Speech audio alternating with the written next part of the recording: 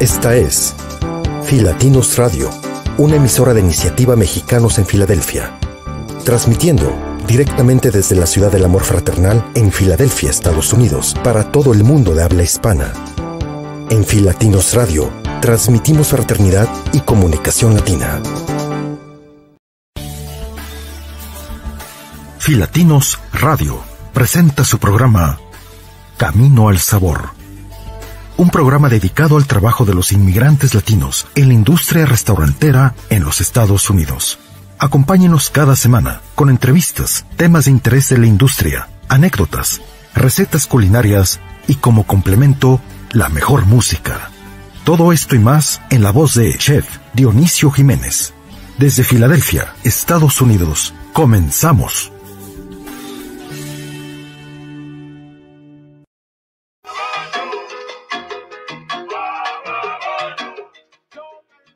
¿Cómo están? Feliz martes. Hoy tenemos otro programa más aquí en Camino al Sabor.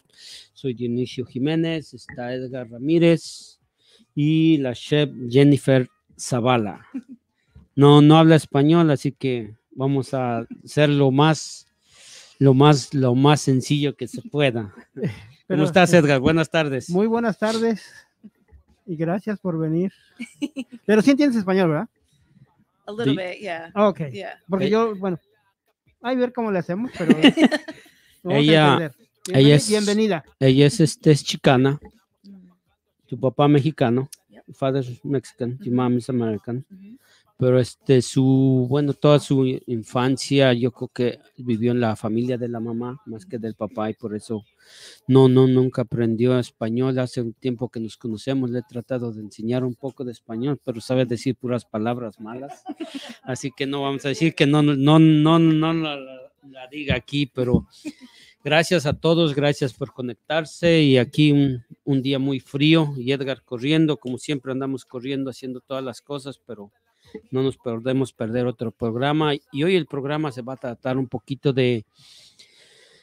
Jennifer es una chef que se ha dedicado a cocinar con marihuana y nos va a hablar un poquito de eso, nos va a hablar de cómo podemos cocinar de marihuana y qué podemos hacer, cuáles son los procesos, los procedimientos, pero por lo mientras nos va a hablar un poquito de ella. What's up, Jennifer?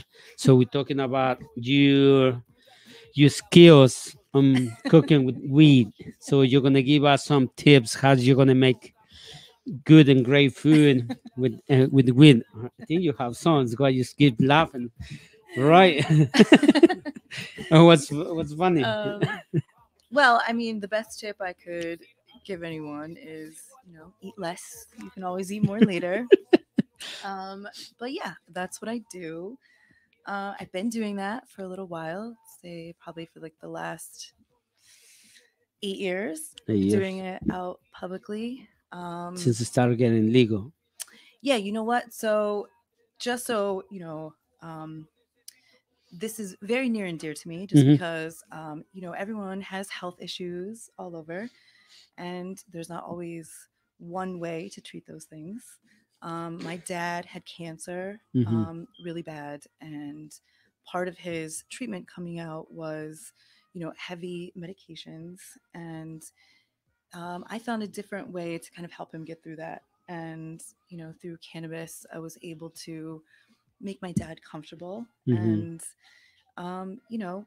not feel so bad about it just because of what it can do for your body. But to contribute to the community that I love very much here.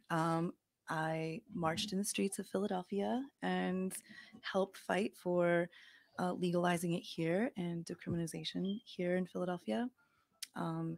When the DNC was here a couple years ago, I marched a 51-foot joint down Broad Street. Fighting for legalization because, most of the people that are getting arrested for these things are Black and brown people. I had a brother who was in federal prison, not for drugs, but I just brought a lot of understanding the prison system to me. So it was important to me to kind of be proactive about that and see some change in our community in Philadelphia. And, I'm a great cook, with help from you, of course, one of my teachers here in Philadelphia. So I figured I could make something great out of two things I really enjoy, which is cooking and, cannabis. So, All right. So Jennifer is Chicana. She's from, where you from originally? Montana. Montana. And your father is from Ciudad Juarez. Your mom? My mom is also from Montana. How long ago you moved in Philly? I've been in Philadelphia for 13 years. 13 years. Then on one point of your career, you were a top chef. Top Chef, season 6, Las Vegas. Season 6, Las Vegas. How's that experience? How's that I was a work for you? nightmare. Why? Well, I was the second Latina to be on the show. Who was the first one?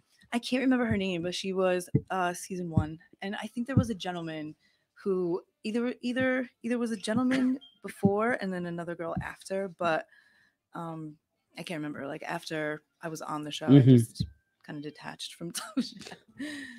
That experience was unique, and I'm grateful for it. And the main reason why I did it was to be seen and to let people see someone like me represent the many people out here in the food service. I went home first, so that shows what they thought of that.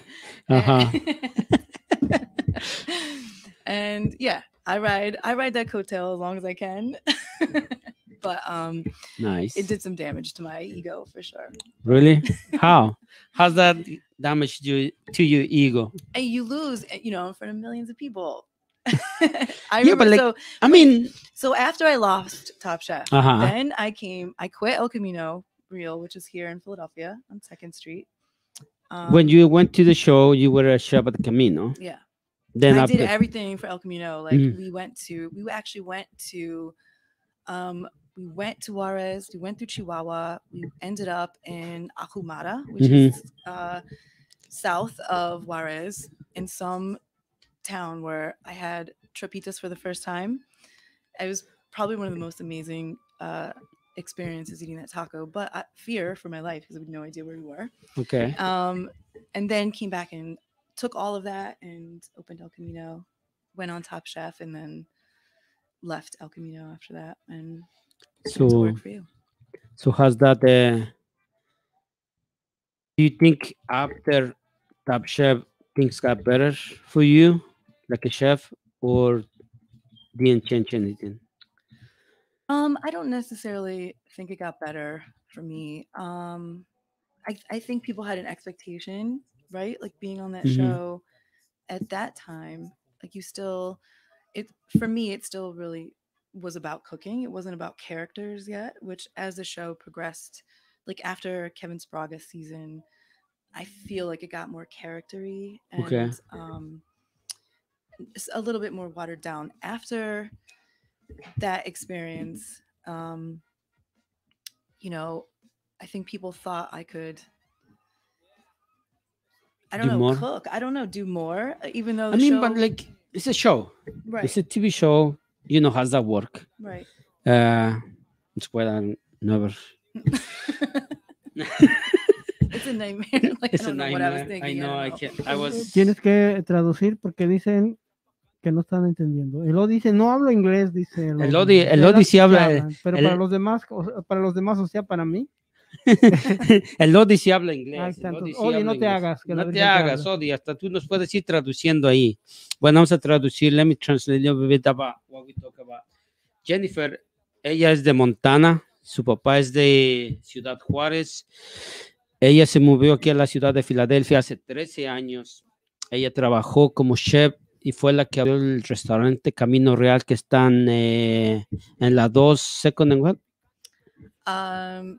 Second and it's just off of en el 2 Second and Second Street. Like I don't know, like between Girard. Garden, yeah. Está cerca de la Spring Garden, sobre la 2. Y ella fue la chef ahí. Y cuando estuvo ahí, ella estuvo en la temporada 2 de Top Chef.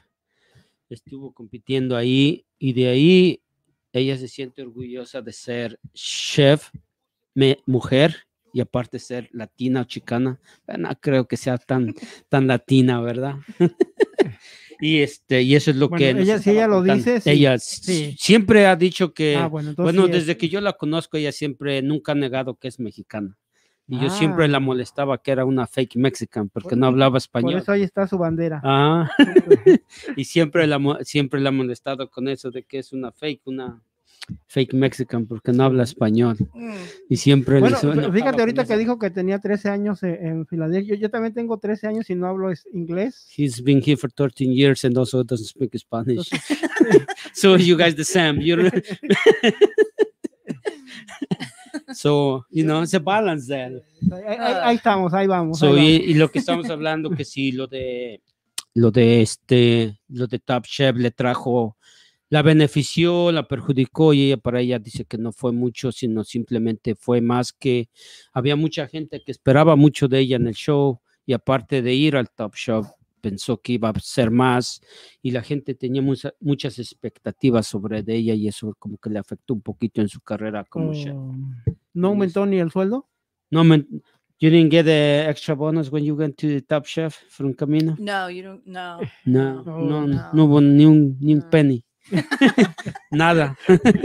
Bueno, pero también digo, el que haya estado ahí también valoran su trabajo, no cualquiera va. Sí, yo creo que para estar ahí tiene que ser buena. Es buena, Pues, claro. buena como chef, buena compañera, buena cocinera, y por eso lo tomaron en cuenta y por eso estuvo ahí. Ella estuvo en ese show y muchos quisiéramos estar y no podemos. Ido, no podemos, y ella sí lo estuvo, tuvo esa responsabilidad. Felicidades. Says congratulations for the show. A lot of people maybe want to go, but they don't have a chance, and you took the chance. I took the chance. You took the chance, and a lot of us never take that chance. We're scared to go there. I'm scared to go there. I don't always like feel it. If you see my face there, then you have a chance. If you see me up there, you have a chance too. Se puede, y sí. So, and here in Philly, been for 13 years, you've been around many restaurants, here and there, helping people, working like with a lot of chefs. What do you think changed from past 13 years to now? Like, as far as what? As far as like work, chef, ethic, and everything. I think what I've seen change is, their work ethic, work ethic of the next batch of people coming in, like the next generation of cooks. Social media has really changed a lot of how people perceive success, and they have a false idea of what it's like to be a really chef. be in a kitchen, and it's really frustrating and disappointing in one aspect because I'm an older person that's been doing this for a while. we can say we old school chefs. Right. I would say I'm definitely old school, and when I started cooking, there wasn't a lot of women. When I started cooking, there also wasn't a lot of Chicana women in a kitchen. Yeah. It was difficult to navigate through that because I didn't speak Spanish, and I got called whitewashed a lot. Which in the case, I just had to overcompensate and to learn more and understand more so that I could navigate and maintain respect amongst my peers. But what I'm seeing now is that that's not really, nobody really wants to work. And at the age that I am now, I shouldn't be working as hard as I am. The positive side of that is I can still hold my own, but I'm eager to kind of pass the torch on to somebody else. And it's really hard to find, quality staff. That's what we talk in this show like 2 weeks ago. We say, like, we call sombreros and coronas, hats and crowns. Okay. So that was mean, like now, the chefs more like divas. It's easy to find a chef in airport than in the kitchen. So a lot of chefs work, like you say, in social media, like showing plates, something like takes like 30 minutes to an hour to see it, to make a plate, but actually you don't make for a guest Right. because those plates, the time till you finish or done with that plate, it's already cold Mm. and it's not what the guest expected. Right. And like you said, like yeah, like right now, like be a chef is more like I don't know, fame, Yeah, I money. mean, the drive is the motivation seems to be more fame It's and like notoriety. yeah, you don't want to be a chef because you know you love to cook. You want to be a great chef because I love to cook. Or I Right. love this. Like now I want to be a chef because I think it's more like a show. Yeah, it's not. I mean, I wash dishes and clean the fryer, and It's you just know, I don't. It's not glamorous at all. And I think on my social media, I share that a lot. Like having your own business is it's harder than and everybody then thinks. right. I'm at Jetro. You guys see me at 6 o'clock in the morning. I'm there. Like it is. It is really really hard work, and you know, as as chefs, you spend a lot of time having to, you know, waste your time on trying to find people that are the right fit for you, or just, just even have a solid work ethic and goal for themselves. That's a strain. That's a strain on business owners, on staff in the Chefs. kitchen, on line cooks, on dishwashers. Like, if you're not going to be all in it, then don't come. Yeah, but like I mean, we work together. We know how to be in the kitchen. Like before, yeah, maybe like was like times like anybody cross the line, but that tea was part of the job. Yeah. And now, like you cannot say anything in the kitchen, Right. or you cannot do anything in the kitchen. You never know where it's gonna be the line, or Right. where is the line now, Right. like without getting in trouble. Right. And I think we're all guilty. Yeah, I mean, I definitely yeah. like like been say in like question myself. we Like, like how many times like what if did I we say? like if we go back like what's 10 years ago, not 12 years ago, Was like it 12 years ago? how many Yeah. rules we broke, She's like how I mean, many right. rules you broke. Right. You can't. I mean, And now it's like if you do something like that now, like you're done. I think that a lot of people, um, understandably, there was a lot of disrespect in kitchens for many, many years. I think that's, you know, um, we all know that. That's something in this industry that Hmm. is, something we have to accept. But I think the difference is, you know, there is a difference between talking to someone with respect and respecting the person that you're talking to. And I think a lot of people can't figure that out right now, like what the difference is. And I think not being able to figure out that difference causes a lot of misunderstandings and problems. And I definitely have had many times in the kitchen looking back on my career, especially when I was younger, where I was, I'm not that person anymore. Traduce, señor chef, por Traducción. favor. A ver, So, pero mientras lee por ahí las preguntas. las preguntas. A ver, por ahí Lorena dice Saludos para Alex Torres, Lorena, Odi, Valentín Sandoval. Saludos para todos ustedes. Angie, no he visto a Angie, hoy no se ha conectado. ¿Qué pasó? ¿Se quedó dormida o se congeló? Seguro que se congeló. Bueno, aquí estamos hablando de la experiencia que ella y yo trabajamos hace unos años juntos, y todo lo que ha cambiado, la ética, la forma de trabajar en una cocina, ella como mujer y yo como hombre, lo estamos hablando, qué tanto ha cambiado y cómo nos ha perjudicado. Y pues la verdad para muchos de nosotros ha sido un cambio muy grande, especialmente los que somos de la vieja escuela. Y es lo que estamos diciendo, hace 10, 12 años que trabajamos juntos, cuántas reglas no rompimos, cuántas reglas no quebrantamos en esos días, en esos años de trabajo que andábamos ahí trabajando todos locos. Y ahorita ya muchos de esos ya no puede ser ni mencionarlo. You cannot say anything like that anymore. Even you can do anything. I think that's really hard. That's hard for me to do things like this. Years. I'm 26 years I've been cooking in a kitchen and been able to, not be questioning how I'm talking to someone. Y yo creo que ya como chef, yo creo que es frustrante para hacer tu trabajo muchas veces porque no sabes cómo dirigirte a la gente. Siempre se hace, hay muchas cosas que las haces con respeto, pero en una cocina siempre hay frustración, en una cocina siempre hay muchos sentimientos encontrados y a veces explotas, ¿no? Pero y ahora pues, no sabes ni qué hacer o cómo actuar sin meterte en problemas y eso ha sido un poco más duro para todos nosotros trabajar en la cocina y tenemos que adaptarnos a lo nuevo. All right, now, y ahora vamos a hablar, que nos dé unos tips de cómo vamos a cocinar con cannabis o marihuana, como muchos lo conocen. ¿Cuál es la mejor forma de cocinar con cannabis o la receta más fácil de hacerla? ¿Cómo ves, Edgar? Nicho, fíjate que cuando yo estaba haciendo el promocional para el programa, no te entendí bien acerca de eso, pero es un tabú, ¿verdad? Para la cocina mexicana, latina, popular, del pueblo. Hablar de cocinar con marihuana. Yo, por ejemplo, no me imagino.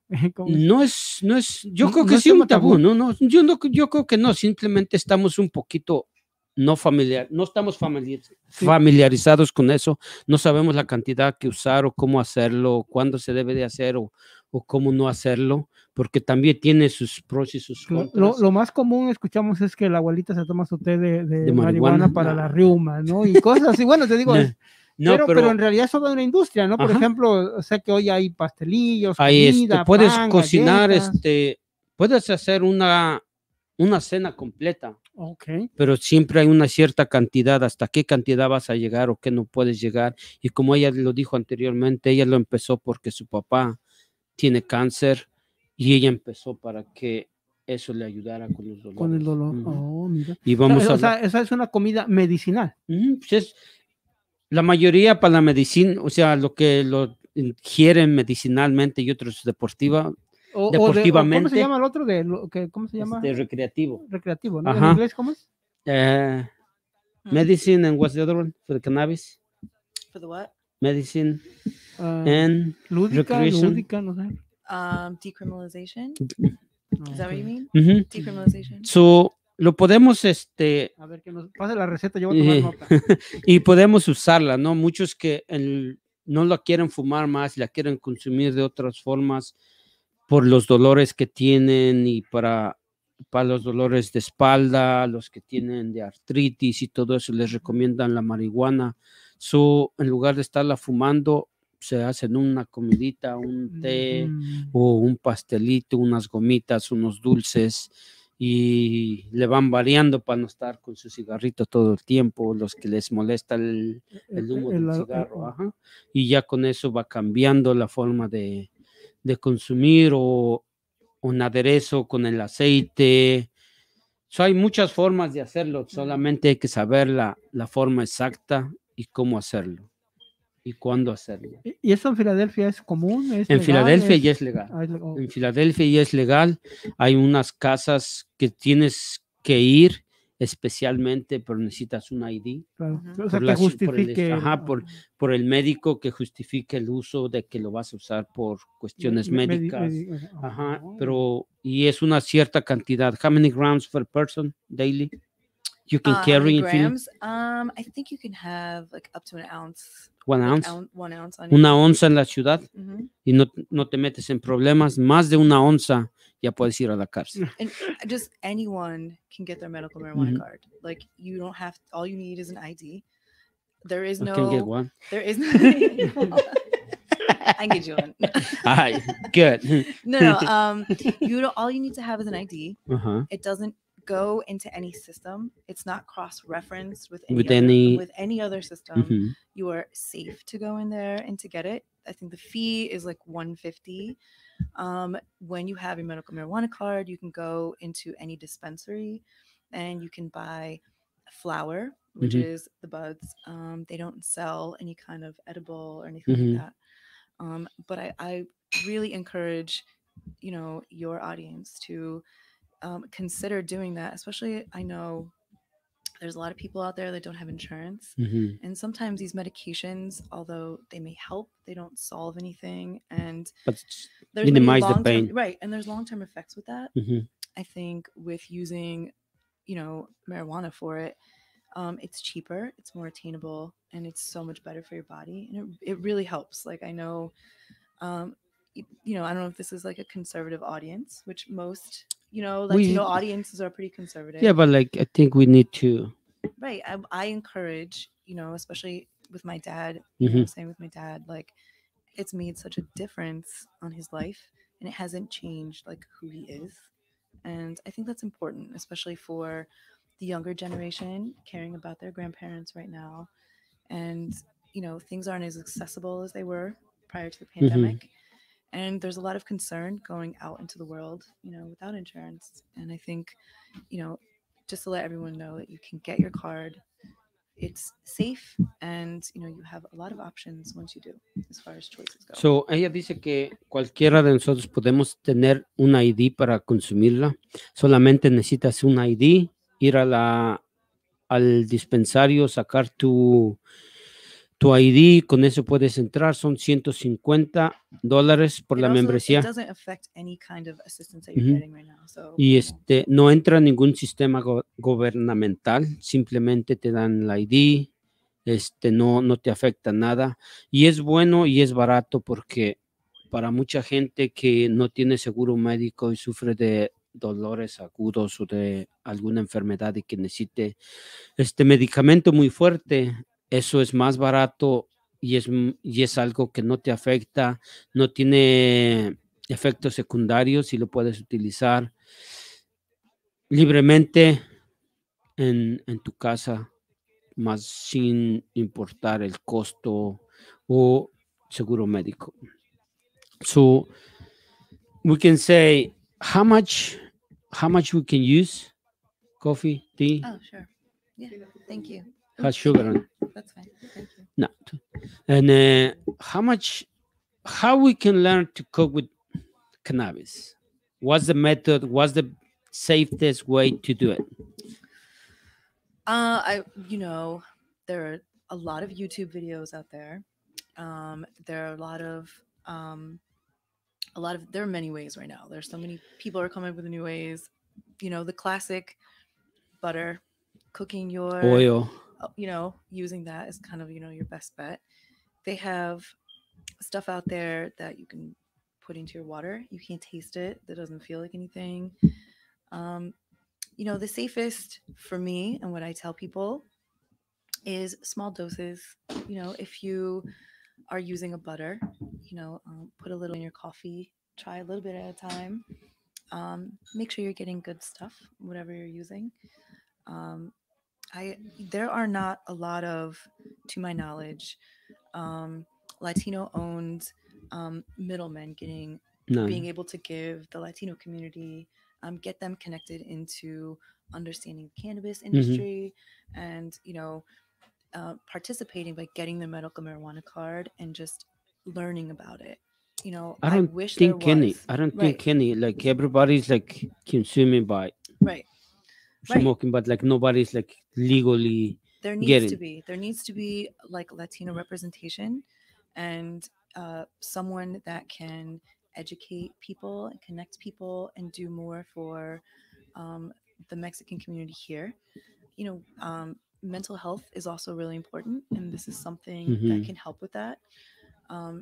And for me, I just think with the pressure that everyone is under now and concern of, how we're going to pay our bills, it's important to have something, when we can't go outside, we can't see our friends. And, that causes so much stress on your body. And I think fear, people are afraid and don't understand, especially going to someone who doesn't speak Spanish and doesn't understand the complications of someone coming who is Latino.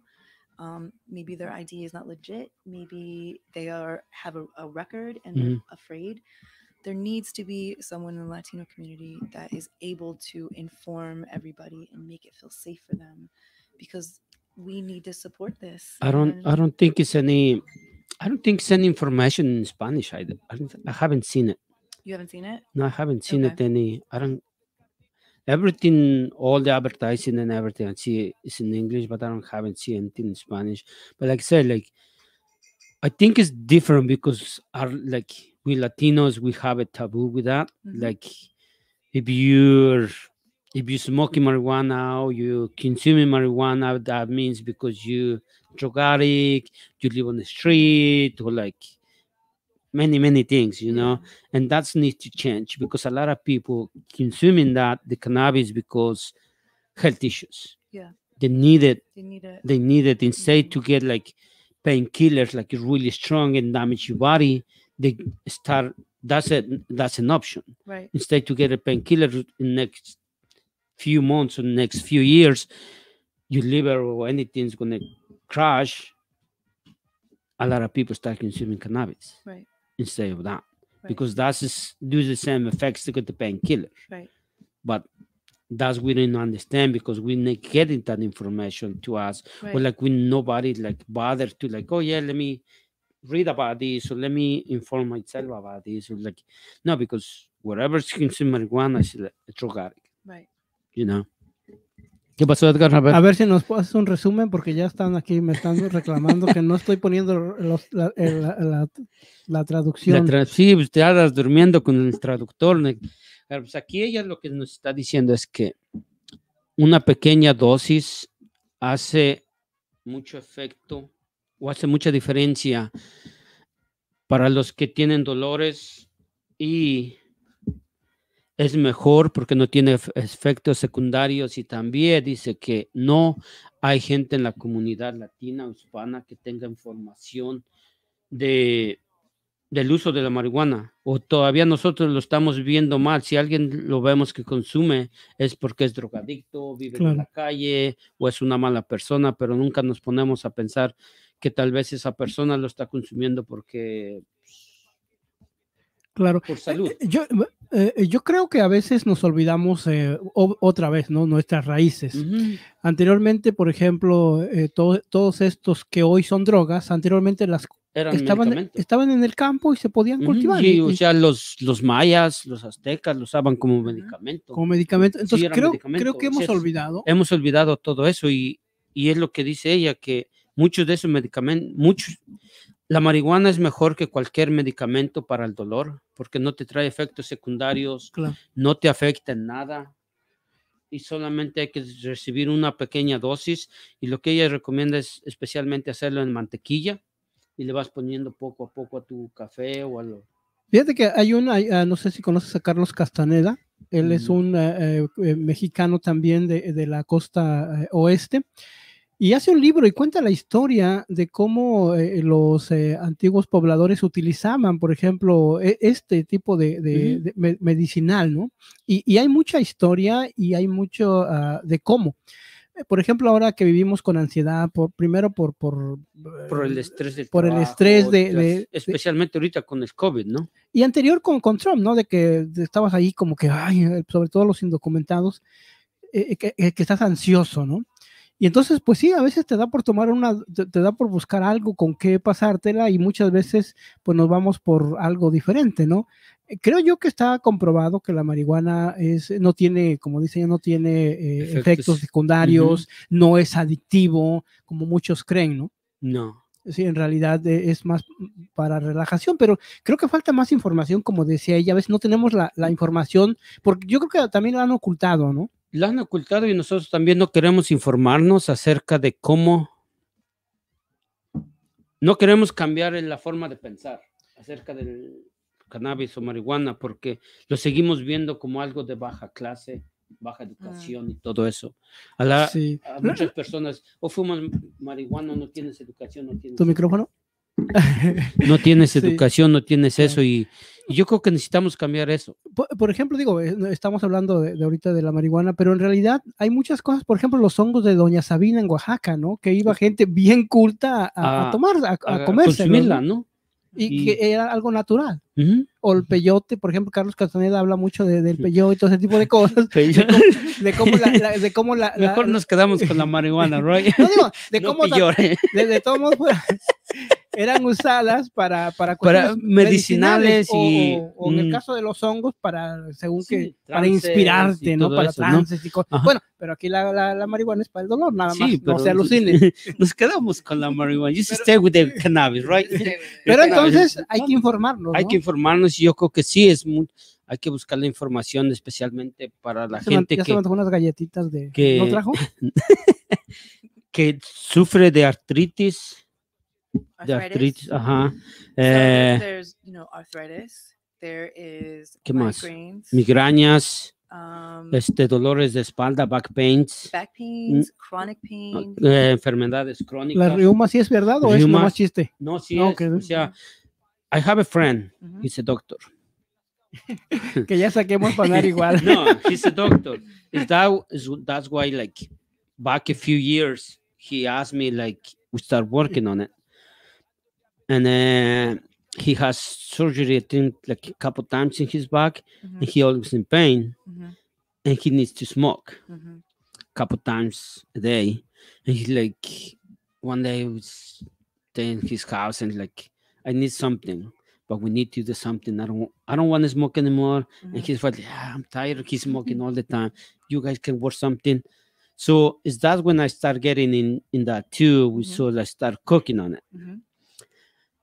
But my only issue with that was like, I don't know how much doses I can give to him in each meal. Okay. So that's my question. How many doses you can eat in each meal?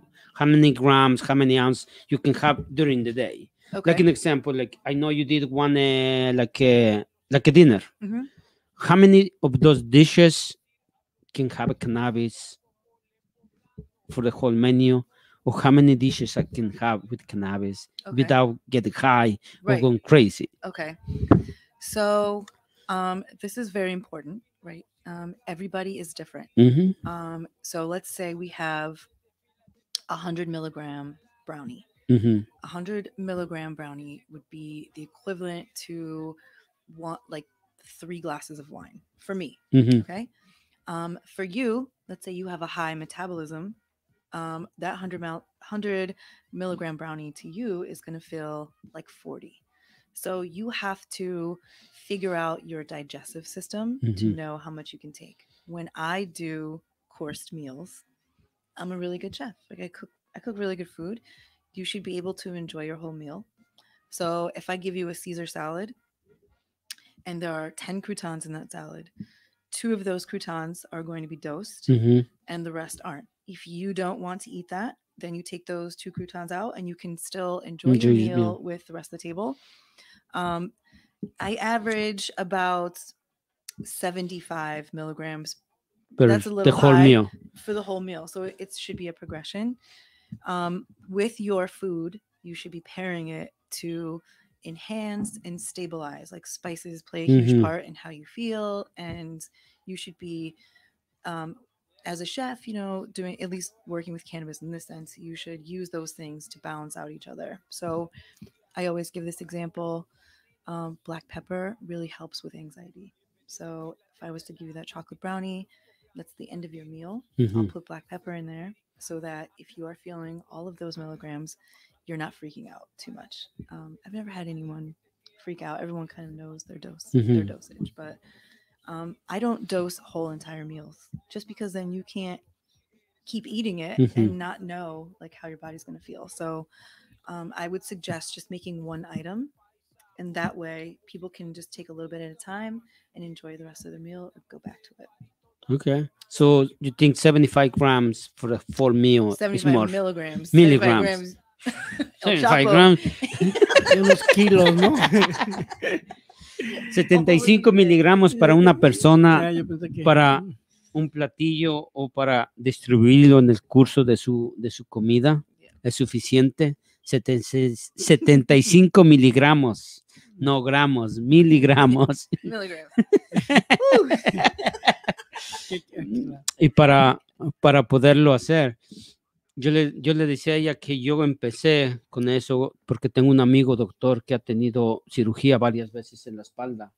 Y cada vez que iba a visitarlo, su esposa siempre me decía, ya me cansé del del humo del cigarro, huele Claro. mucho la casa, y a veces hasta lo saco afuera a fumar, ya salía el señor a fumar afuera, pero él lo tenía que fumar unas cuantas veces porque él no quería tomar medicinas para el dolor. Claro. So, decidió fumar marihuana. Y una de tantas que fui para allá, él me dijo, ¿sabes qué? Pues necesitamos hacer esto. Y empezamos a trabajar en su comida, en cómo íbamos a balancear su comida, qué íbamos a hacer. Le preparábamos unas 2 o 3 platillos para que se comiera del día. Claro, fíjate que yo trabajé para eso y yo siempre miré a la marihuana como una droga, ¿no? Y todos los estupefacientes como algo dañino para la sociedad. Pero hace un par de años vi una película mexicana en donde la trama era eso, un joven que tenía cáncer. Claro, hasta el final sabes que tiene cáncer, ¿no? Pero él tenía su casita ahí, cultivaba la marihuana, tenía su candado y todo. Entonces en este lugar llegaron mucha gente con diferentes pensamientos, desde una persona mayor que intolerante a quien consumía drogas y cosas, pero entonces cocinaba y de repente les empezó a cambiar el humor, empezaban a ser más amables, más convivir, tenían como una... Entonces, de repente se dan cuenta que este muchacho cocina con marihuana, ¿no? Entonces, uno de los más enojados, pues lo condena, que eres un drogadicto y que mira, ya me induciste a la droga y no sé qué, y o creo que iban a vender las estos y él se lo comió, algo así. El chiste es que una vez que se da cuenta que él tiene que comer, pues tiene que por el dolor, porque se está muriendo, entonces empieza a cambiar la visión de las cosas, ¿no? Entonces creo que a veces nos falta saber qué sucede y no tenerle hay miedo. Hay que probar antes de juzgar, ¿no? Exactamente. Entonces creo yo, por ejemplo, México está ya en sus procesos de legalizar la marihuana para usos médicos y usos lúdicos, creo que se llama lúdicos. Sí, Ciudad de México está en eso. I'm sure. I mean, there's so much. Here's the thing. There's so much potential for the Latino community to really kind of capitalize and get a slice of the pie. And if they legalize in Mexico, can have a whole cake. If they legalize down there, that's a game changer. Yeah. You know, because, you know, those people who are, you know, working in that industry there, the Latino people that are working can, you know, have the potential to bring it here to the States and really, you know, I don't know, it would be awesome to see some Latino-owned crops and dispensaries. And you know, how hard is to get a dispensary? To get a dispensary, you know, that's pretty hard. I think because you need security. Right. I think need where a the lot money of... is, you know, some people won't agree with me, but I think where the money is growing. Is growing. Like, you know, Edgar, depending. Like, I think dice que el dinero está en plantarlo. Hemp, not in THC. So hemp is different. And, you know, I think in the hemp industry, the growing situation would be much more profitable than dispensaries, than legally selling weed, because that is a white world and you need a lot of money to get involved in that. And it's going to get watered down.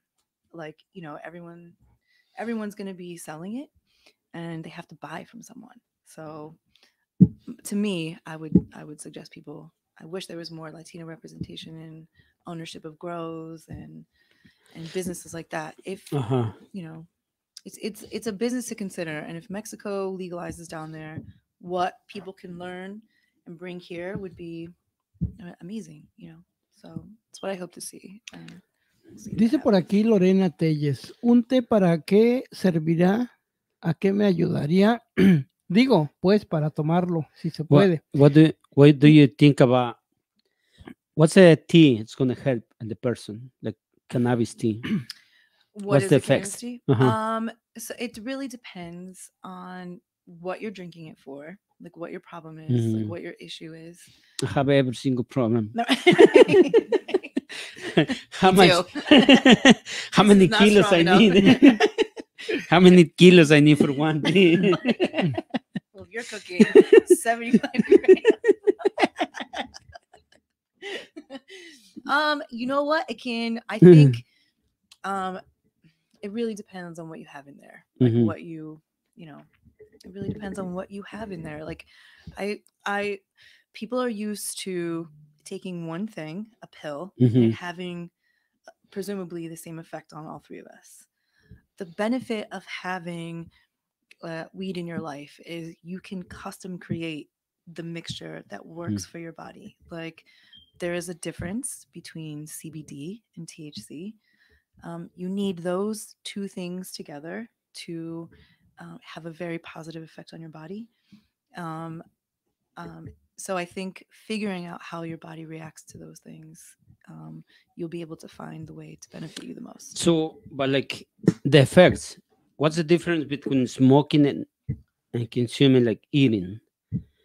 It's completely different or It's same completely effects? different. It's very like smoking. You know, you smoke weed, you feel it. You feel it in your You eyes. feel You like, feel a little giggly. uh-huh. Maybe you feel tired. Maybe whatever. But that lasts most like 2 hours. That's why people smoke so much weed all the time. It wears off. You know, you need to like keep smoking. When you eat something, it like you could smoke a joint, you can eat a gummy bear, and a gummy bear will last forever. Like it will in your system, you feel high for like at least 4 hours, you know, maybe longer sometimes depending. So I'm very sensitive to edibles. Mhm. It doesn't take much for me to feel the effects of those things. So uh, it really it you know the eating it is the stronger high.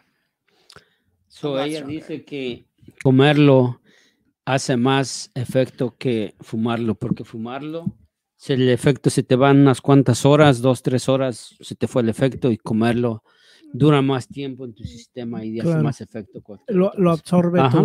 tu cuerpo, ¿no? Ujú. Tiene lógica, ¿no? Pues Fumas sí. y lo sacas.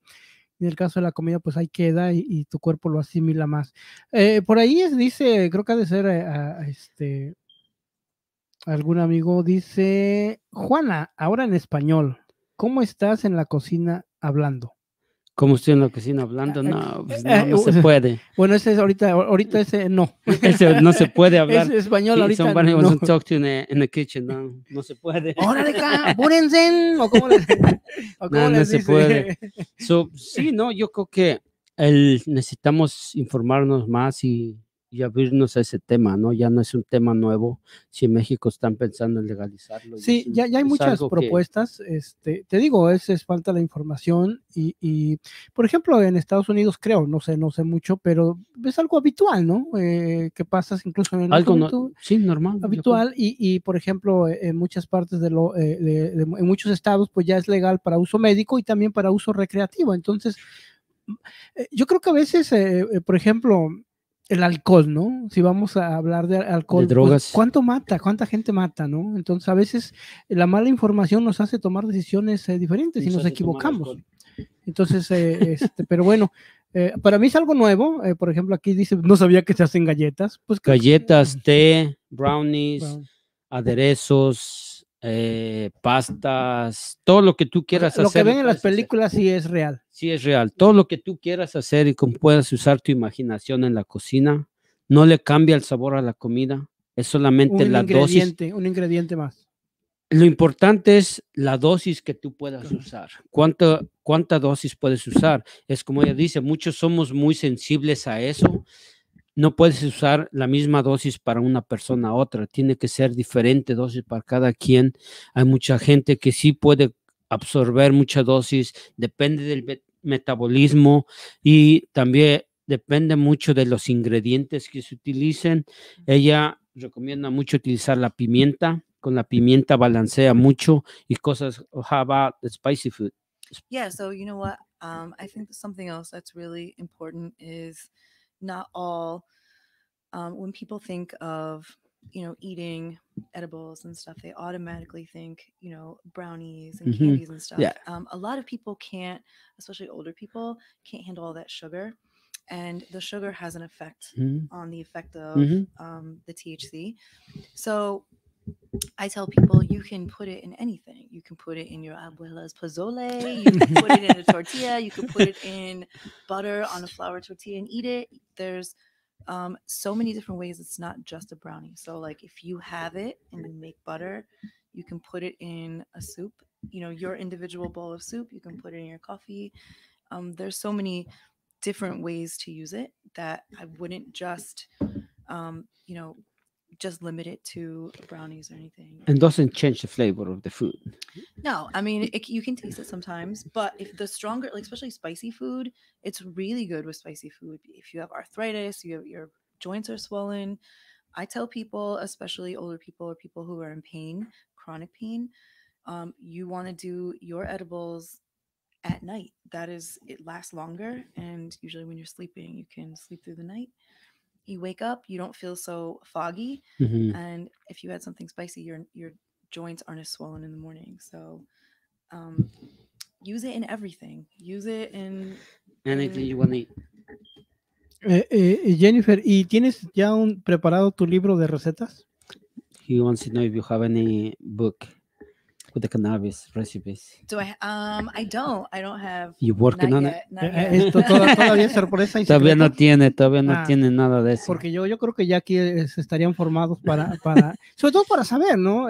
Yo creo, sí, para la información, las recetas.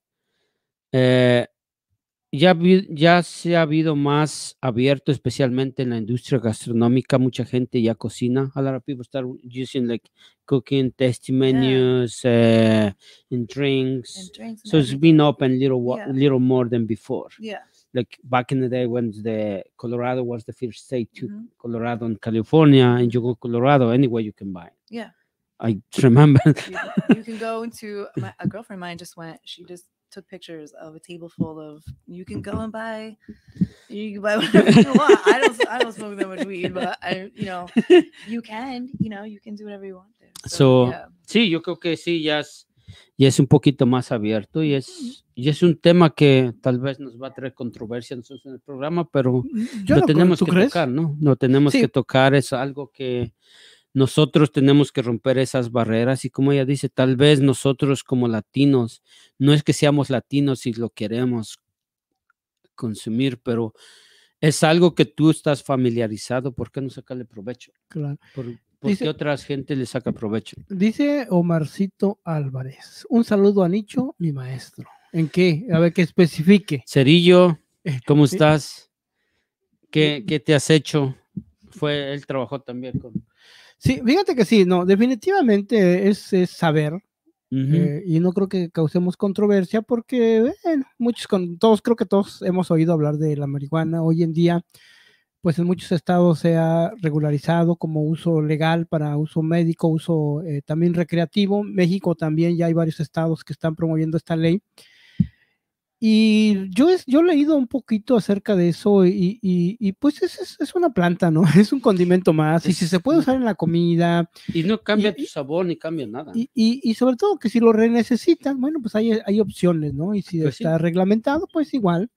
Pero a veces se satanizó porque, bueno, porque fue clasificado como una droga y de ese tipo de cosas, de pobreza, ¿no? Y por ejemplo, ahorita que decía el peyote que todo el mundo se asusta porque realmente está clasificado como algo muy...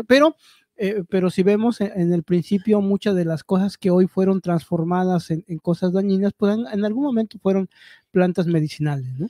El peyote es una planta casi extinta, almost extinct. Is it? No. I think...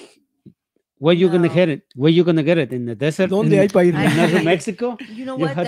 You know what? I don't know. I haven't heard peyote. I haven't heard that word in like so long. But that's also another thing that's really becoming, very important is, which I talked about a little bit, is mental health. And, if you went to a doctor and, I know that in the Latino community, that's not going to happen. You're not going to go and admit that you're having something wrong with your mind, if you will. And I don't mean to word it like that, but that's how it's... Yeah, how that is. Like you have to keep your macho face and everybody like, okay. There's no time for that. That really hurts people and mostly yourself. But the other... You went to a doctor, they're going to give you a chemical that's really going to cause more pain in your life than... More damage on a long term. It's going to cost you more. Right. On some level, I don't want to, everyone's different and people need medicine. But for, those who walk a fine line, there is, mushrooms. People are really starting to do that and trying to find a different way to kind of deal with the mental kind of strain that we're all going through and, more of a spiritual journey. And people are going to those things and, having great results. It's not, things are changing. Plants that were, deemed to be, sinful or problematic are, the ancestors found them to be very healing for a reason, and someone turned them against us and clouded our vision of how those things really work. Yeah, because if you read back in the day, everybody used it. Right, everybody used it, and there was a lot of white people who said it was bad and took medicine that was indigenous to South America and native lands here and other places. There was white people said this was bad. There are no brown or black people that are saying this is bad. We are black people are arrested the most for having it. It's in the Latino community, it's a stigma, it's bad, and we're the one. Marijuana, where did it come from? Like, it was a long time ago in 30s or 40s. I could be off of my history, please. If you're watching, don't come down on me too hard. But yeah, we brought it over here, and then who's making the most money off of it now? So I think us as a community have to talk to our elders and kind of change that stigma a little bit, because there are health benefits, but also as a business, it is important that we are able to have a piece of it. But if you actually take a time and read the medicine you're taking, some medicine has those ingredients. Right. They have cannabis on it. If you can read say cannabis, that means it's marijuana. Right. Well, depending on some has like CBD, which is not, doesn't make you. No, I mean some labels of the pills that give you, the doctor gives you on ingredients that says cannabis there, on the painkillers especially. So it's like some way how you still taking it's in your body. I mean, it's everywhere. You can't avoid it. A ver, ahora explícanos. Pero antes te dice Omarcito, dice bien, chef. Dice, él es mi maestro de cocina, el mejor, siempre estaré agradecido. Gracias, Cerillito. Bueno, ella está diciendo que nosotros fuimos los que lo trajimos aquí o lo hemos consumido más como Los latinos, sinaloenses. pero eso ya se consumía desde antes. ¿Y quién fue lo que cambió? Es como lo que ha pasado con toda la historia, con todo lo que ha llegado. Te han cambiado de mentalidad. Muchas veces te han puesto en contra de tu propia cultura, en tus propias creencias. Pero eso se consumía desde mucho antes. Y eran medicinales, como es la marihuana, el peyote. Claro, por ejemplo, la hoja de coca, ¿no? La hoja de coca en Bolivia, utilizado como alimento. Como alimento. Y mucha gente le ha sacado provecho en diferentes formas y es como si ha satanizado todo esto, pero en realidad antes era medicinal y sigue siendo medicinal. Claro. Y hay hasta muchas medicinas que lo traen. Claro, sí, exactamente. Como te digo, la cuestión de las plantas han sido medicinales por muchas culturas, incluyendo las mexicanas. Entonces, a veces la ausencia de información, a veces van satanizando ciertas cosas, a veces por los negocios, ¿no? Mejor una pastilla que un té, mejor esto que el otro. Sí, ¿no? Por ejemplo, yo que soy mixteco, muchas de nuestras abuelas tenían remedios y que ve caseros, con la cáscara, ¿no?, de esto y lo otro, y de verdad surtía efecto. La última vez que recuerdo que usé, tenía una herida en el brazo, mi abuela encuentra una hierba, me la unta, me ardió bastante, pero quedé admirado y después todo lo recuerdo porque eso me lo quitó en segundos. Dije, imagínate. Pues sí. Y entonces a veces hay que saber un poco de la historia. Es cierto, muchas de las cosas traemos y después nos las quitan. La flor, por ejemplo, la flor de Nochebuena, que era mexicana, pues ahora es gringa. Y cosas por el estilo, ¿no? ¿Quién le ha sacado provecho? Exactamente. Es lo que nosotros tenemos que empezar a aprender a sacarle provecho a las cosas, claro, ¿no? Pues sí, ahora por ejemplo con la marca del tequila del ¿cómo se llama? Joaquín Loera, que tiene una marca de tequila y que entonces también a veces lo satanizan, ¿no? Porque pues dicen, sí, pero en realidad pues están comercializando con algo que bueno, malamente eso es como sea. Es lo que se hace. So, entonces, hay que aprender. What's harder to be a Chicana? Because right now, like an example, like my kids they are, because they're born here, the Chicanos. Okay. So in Philly, we think we have a first generation. Fue la primera generación de Chicanos. ¿Quién? En Filadelfia. ¿Sería? ¿Cuál? Aquí en Filadelfia. Bueno, pues no, yo no sé cómo, la verdad yo no sé la clasificación. ¿Cómo sería chicano? ¿Sería nacer de un padre mexicano? No, y padre... creo que es regional. Bueno, ¿Regional? chicano se considera en la costa oeste. Aquí, bueno, ya le dicen mexicoamericanos. Es un poco cultural, ¿no? Es un poco cultural. Yo a veces no entiendo mucho. ¿Cómo lo clasificas? Pero sí, ¿a quién? Chicano, o sea, es como clasificar Sí. chicano. Uh-huh. So, le estoy preguntando a ella, ¿qué se siente ser chicana? Yo le iba a preguntar lo mismo. ¿Qué se siente ser chicana? How do you feel chicana? What's the difference? ¿Tú eres chicana? Yeah. Ah, okay. Yeah.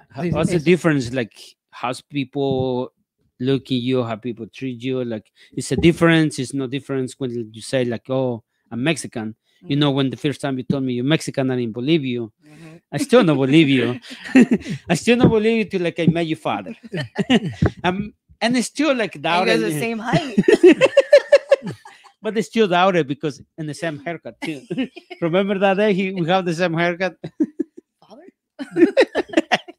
So I don't know. It's like how the people treat you, like, because I'm glad you asked this question. Because this has been, I call it the Mariah Carey syndrome, right? Like, what am I to who? I'm not white to white people, and I'm not Mexican to Mexican people because I don't speak Spanish. Okay. That has been every single time I've met, a Mexican, and they say, "Are you Mexican?" And I say yes, and same. You don't speak Spanish. It's automatic. They're not. I'm white. I'm automatically white to them. So it's difficult, right? Not speaking Spanish, that's difficult. It doesn't give me any Mexican credibility. But when you are mixed, it's you ever see that movie Blood In, Blood Out? Mikolo, accuse me for this. Like, that's what it's like. Like, you feel like I don't belong here, I don't belong there. Right. So. You don't belong here, I don't belong there. But I identify as Mexican. I understand the culture. You've seen my father. Like, I grew up, my parents divorced. I didn't grow up like Mexican. I didn't have a quinceañera. I didn't do all of those things traditionally as a Mexican. But the very bare roots that I got carried on with me into the white world when I was growing up. And it was really challenging because I grew up in a very white, small town, and I was not white to them. And there wasn't a lot of or any Mexicans in my community. And what I was perceived to be was, more insulting than it was a compliment on, people assumed me to, there was a lot of really jokes at my expense of what people presumed Mexicans to be, right? Like lawnmower, gardener, like things that I found to be insulting. But I wasn't I couldn't even be work in the garden because the Mexicans aren't going to hire me. You know what I mean? Like, so it was really complicated. So I kind of found my own path to be respectful of both sides of who I am. Okay. The disappointing thing, the thing I regret the most is not speaking Spanish, just because there are, that's for me been the dominant language in kitchens. You know what I mean? The real subculture in kitchens is what white people can't understand, right? So if you have a white chef and everyone in there is Mexican, they are communicating, and there's a whole different aspect of the kitchen right there. And I've always, fallen short with being able to participate in that. But to be the Mikilo on the other side when that's happening is to make sure that I am representing as best possible for that culture that isn't so much embracing me. So does that make sense? Yeah. I think we're going to make you quinceañera here. We should do that. So ella está hablando de la diferencia de ser chicana. Ella creció en una comunidad de pura gente americana, anglosajona, y a veces se siente que no pertenece ni a la mexicana ni a la americana, porque en la mexicana lo primero que le preguntan, ¿por qué no habla español? Claro. Y en la americana, ¿por qué no es blanca como ella? ¿Y por qué no hablas español? Ajá. No, porque no es blanca como ellas, pero sí estaba en ese dilema, donde no, ni de aquí ni de allá, como la India María, ¿no? Y pero ya formó su propia ideas donde respetar las dos culturas, donde respeta la mexicana y donde respeta la americana, pero también a veces se siente frustrada como ir a un restaurante, trabajar y todo le preguntan, no, ¿por qué no hablas español? O ¿por qué no tener no tiene una buena conversación con algún mexicano? O va a un restaurante donde hay puros americanos y le preguntan si es mexicana, pero no habla español. O sea, pero ella ya hizo su propia identidad donde respeta las dos y ya tiene su propia... Y claro, mira, por ejemplo, yo soy un ejemplo de eso, ¿no? Yo soy mixteco. Se supone que debo de hablar mixteco. Se supone. Pero aún así soy mixteco. Pero no hablas mixteco. Pero no, cuando iba al pueblo, me hablaban mixteco y yo, para no sentirme incómodo, le decía, sí, así como le digo que ya, me están insultando, pero yo digo, sí. Y entonces me daba pena decir que no sabía mixteco porque no quería el rechazo de la gente. ¿No? Un día una señora me saluda y le dice que si la que está ahí es mi esposa. Y yo le digo, sí. Bueno, ella dijo, yo le dije sí. Y mi hermana me dice, menso, está diciendo que si yo soy tu esposa y tú dices que sí. Entonces yo creo que a veces, pues no entiendes, pues qué vas a hacer. Pues sí. Aquí en Filatinos tratamos de decir que los niños mexicanos, pues sean bilingües, si pueden hablar español, qué bueno, pero si no pueden, porque es difícil.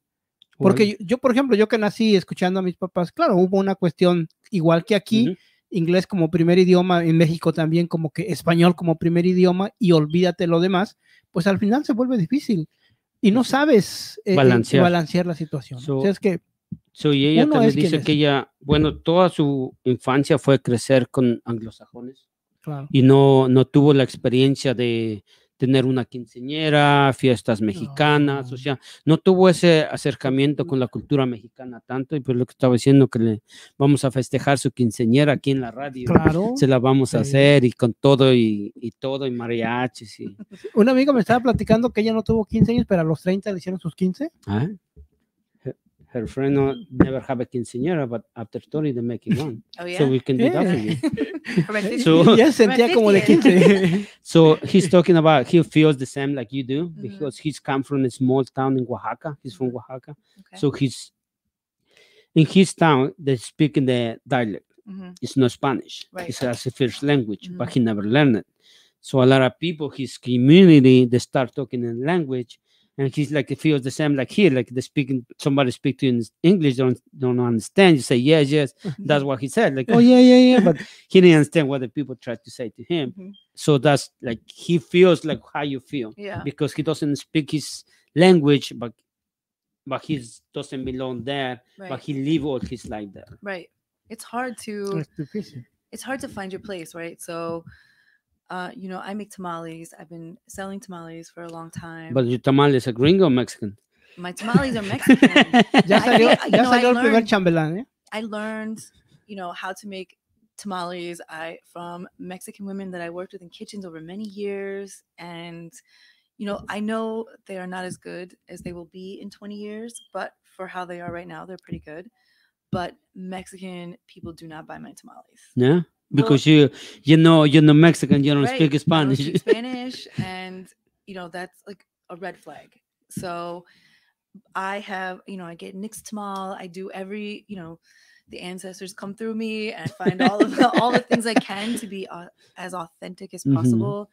And the only thing I can do to bridge that gap is the language. The language, but also to support Latino businesses. If they're not going to come to me, I'm going to use them and support them. I buy my salsa from a Latino business. I buy peppers from a Latino business. Like when I do those things, in order to, for me, bridge that gap is to support people in that community so they can understand me more. Will they buy my tamales after that? Probably not. But they will offer an olive branch to me and give me a little Mexican credit. You know what I mean? So, when you do your quinceañera, you have your accompanies, the people. We have one already there. Oh, yeah? It's already there to be one of them. So, you ready for your quinceañera? I'm ready. Yeah. I just want to wear a big dress again. Sí, bien bonita. We can have that. Ella estaba diciendo que ella lleva más de, how many years making tamales?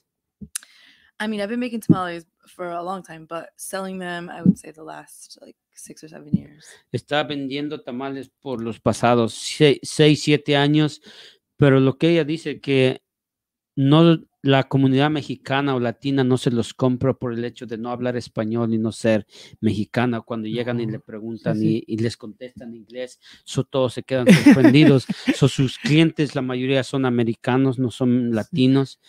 Y yo creo que sí es. Claro, Es así, real, así real, pasa. es así, porque vas a un lado y ella trata de patrocinar a todos los negocios latinos. Ella compra sus productos en las tiendas mexicanas, le compra salsas a los que venden y todo eso, pero lo que ella se siente mal es que por no hablar español, creen que no es mexicana. No, creen que no es mexicana y no le compran los productos. Lleva 7 años vendiendo tamales y ni un mexicano le ha comprado. Pues yo te voy a comprar tamales. He's gonna buy you tamales. Y si no, pues nos venimos aquí a la 9 en nuestro carrito ese y vendemos, hay que cambiar de estrategia y de publicidad. There's a lady. So how's gonna be? You say picture, you're an Edgar. You don't speak Spanish. He doesn't speak English.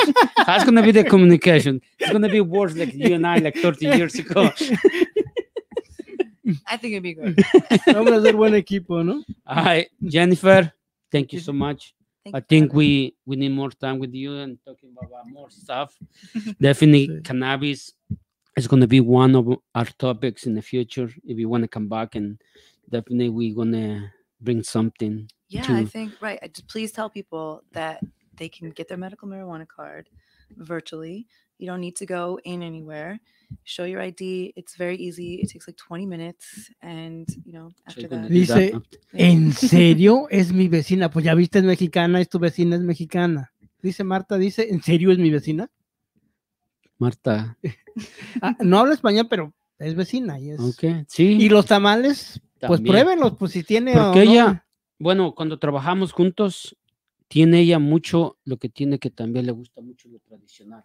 Hace su nixtamal, you make your nixtamal for the tamales. Ella todo lo hace bien serio. O sea, todo lo que es bien tradicional, lo que es la comida mexicana siempre lo ha tomado en serio. Y yo creo que mucho más que muchos de nosotros. Lo ha tomado mucho más que nosotros. Y a pesar de todo, ha representado la comida muy bien. Claro. Su comida, todo, mis respetos. Sí, pues no me habías hablado de ella, pero bueno, pues ya te conocimos. Porque siempre... yo creo que por el idioma es por eso que ha estado fuera del mercado. Dice Iván, ¿a dónde puedo comprar tus tamales? Where they can buy you tamales. Saludos, chef, dice René. Saludos, René. Y Marta Nieto te manda muchos saludos. Y te mando un beso. Iván, ahorita te mandamos la dirección donde puedes comprar los tamales de Zavala Tamales. No, I have Wana tamales. Wana tamales. Where you selling your tamales? I usually sell them at Underground Arts, 1200 Kettle Hill, or sometimes I just go on a street corner. Wherever. Somewhere. Yeah. Solamente búsquela por Juana Tamales, no Juana, con W. Why Juana, no Juana? My dad. That's what my dad calls me. Juana. Juana. Okay. Juana, no Juana. Juana. Pues ya sabes. You put your tamales Juana with W. Juana. No. J-U-A-N. Juana. J-U-A-N-A. Juana Tamales. ¿Juana o Juana? Juana Tamales. Mira. Juana Tamales, búsquenla. Está en la 12 y Calogio. 12 en Calogio. 1200. Yeah, es la que decía que se ponía ahí, que vendías la Biblia. No, pues eres famosa aquí, más que no sabía que eras tú. So he heard about you, but we didn't know who was it. It was me. Yeah. Y que hacen una filota ahí. Ahí está. Por eso todos sus son americanos y así que estamos ahí. Jennifer, thank you. Gracias. We should come back again with next time we'll come back with a recipe and few dishes with the cannabis that people can start learning. All right. Well, or maybe we can do the show at the Ray and make something there. Yeah. All right. And we'll do it from there. Pues, muchísimas gracias. Muchas gracias a todos. Jennifer. Un saludo. Marta, Odi, Cerillito, Marcito, René, Adris, Lorena. Gracias a todos y un saludo. Buenas tardes. Esto fue Camino al Sabor. Hoy fue un tema muy complicado. No, bien interesante. Bien. Yo no me di cuenta que llevamos más de hora. Ya llevamos mucho tiempo. Hora y 20 minutos y es de 1 hora, pero como está tan interesante. A ver, Gracias y buenas noches. Hasta la próxima semana. Gracias. Pónganse la música, destapen las caguamas, que en Filadelfia andamos de party toda la semana, quemando mari mari, let's go everybody, que pa' las nenas calientes aquí está Sudari, ando de aventura como en África Safari, me gusta la comida con... Esta es Filatinos Radio, una emisora de Iniciativa Mexicanos en Filadelfia, transmitiendo directamente desde la ciudad del amor fraternal en Filadelfia, Estados Unidos, para todo el mundo de habla hispana. En Filatinos Radio, transmitimos fraternidad y comunicación latina.